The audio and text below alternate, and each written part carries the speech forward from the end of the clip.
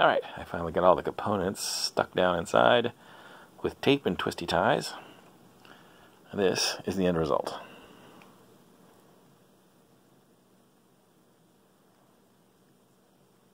I got little glass lenses in there to help increase the eye's appearance.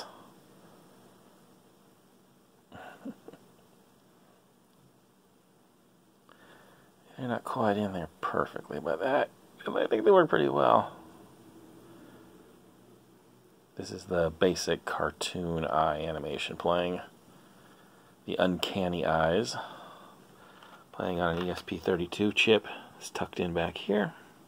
And then of course the two ST7735 screens from different manufacturers. All USB powered. And better yet, I don't have to stick my face in this horribly uncomfortable mask to enjoy it.